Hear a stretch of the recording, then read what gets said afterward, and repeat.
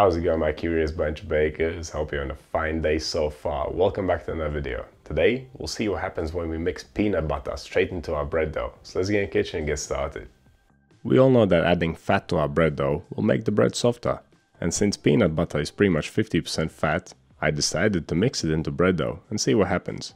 I chose to make a babka for this experiment because it easily allowed me to do the peanut butter and jam combo. So there's peanut butter in the dough and jam in the layers. The resulting bread has a very beautiful and unique look. It's got that classic peanut butter and jam flavor combo. It's very soft. It is quick to make and it's super simple. Perfect for a quick weekend project. So let's get right into it and see what we need. Starting with the ingredients, we'll need some white bread flour, smooth peanut butter.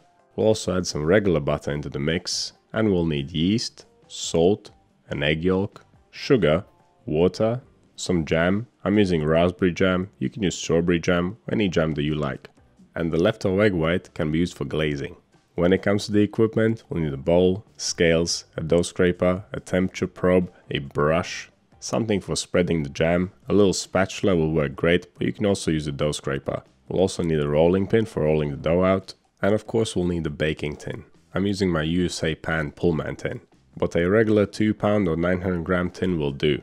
However, if you are interested in this tin, you can find it in my Amazon shop, link down below. Okay, let's get to it. And it all starts with temperature control. My kitchen is currently at around 23 degrees Celsius or 73 degrees Fahrenheit. So I'm just using water that I had left out at room temperature, which is around 21 degrees Celsius or 69 degrees Fahrenheit. Grab a large bowl, pour the water into it, add the yeast, the salt, the sugar, the egg yolk, the peanut butter and the regular butter, and then give it all a good mix. Finally add the bread flour, grab your dough scraper and mix it to a dough. You can adjust the ingredients here. Use any other kind of nut butter, almond butter or hazelnut butter. This bread is not very sweet, so if you want it to be sweeter, you can add more sugar. You can even leave the egg yolk out. It is there to make the bread extra soft, but if you don't eat eggs for any reason, just skip it. You can even make this plant-based. Skip the egg, leave out the butter, add some vegetable fat instead. For once I will be fermenting this at room temperature, but you can certainly ferment it in the fridge if you want to, in which case you should place the dough straight in the fridge after mixing. Then pull it out half an hour later and give it one fold, and then leave it to cold ferment until the next day. And from there you can follow the recipe as it's written.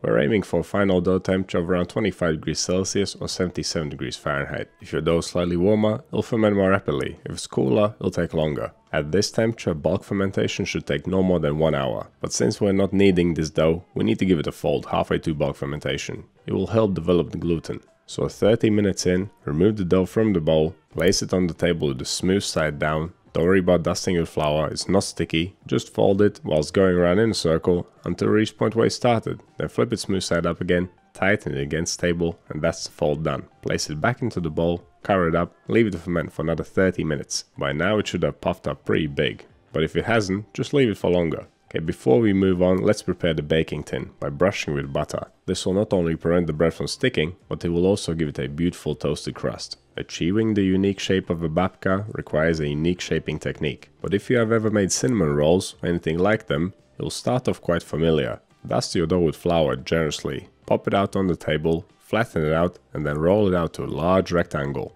Don't worry about measurements, just roll it nice and thin. It should be wider than your baking tin, and you can make it pretty much as long as you want. It is difficult to get perfectly straight edges and square corners, so I like to start off with a rolling pin and then finish it off by hand.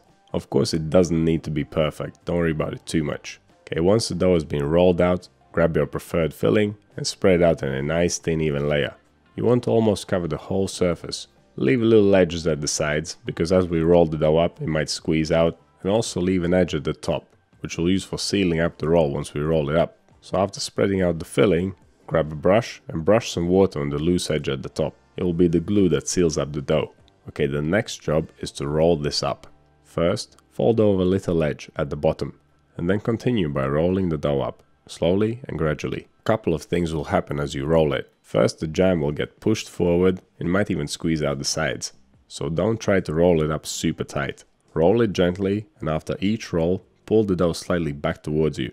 This will provide more than enough of a tightening effect. The second thing that always happens when rolling your dough like this is that the roll will become wider than the loose piece of dough in front of it. To keep things even, you have two options. You can either push the roll in to make it narrower, or you can pull the loose piece of dough outwards to make it wider. But whatever you do, Once you reach the end and the roll is nice and even, use that sticky edge to seal it up. And this is where the similarities with cinnamon rolls end. Of course, you could turn this dough into rolls by slicing it up, but we're making babka, and that requires a slightly different method. So place the dough on a chopping board vertically in front of you. The jam filling is pretty sticky, so what I like to do is sprinkle a line of flour on the dough to help my knife along. When it comes to the knife itself, use the sharpest knife that you have. Ideally, it should be a serrated bread knife. It will make light work of this. You don't want to push the knife straight down, otherwise the jam might squeeze out. Cut it using a back and forth sawing motion. The jam is pretty loose, so this might get a little bit messy. Babka works best with stiffer fillings like chocolate spread or custard. But don't worry, you'll do just fine with the jam. Once you've cut the dough in half, lay the two pieces of dough next to each other with the cut side up. To twist them together, start off by forming an X, and then twist the dough pieces around each other in either direction starting from the middle. Your hands will be all covered in jam and sticky, but don't worry about it. It will be all worth it in the end. Place the loaf in the baking tin right away. The longer it sits on the chopping board, the more it will lose its shape. That's why we prepared the baking tin before final shaping. The final proof will take around an hour to an hour and a half, depending on the temperature of your kitchen. During this time you want to preheat your oven to 160 degrees Celsius, 320 Fahrenheit, fan on. And that'll be 180 Celsius, 355 Fahrenheit, fan off. I was a bit rushed when I was making this bread, so I forgot to do one thing before baking, and that is brushing it with the egg white.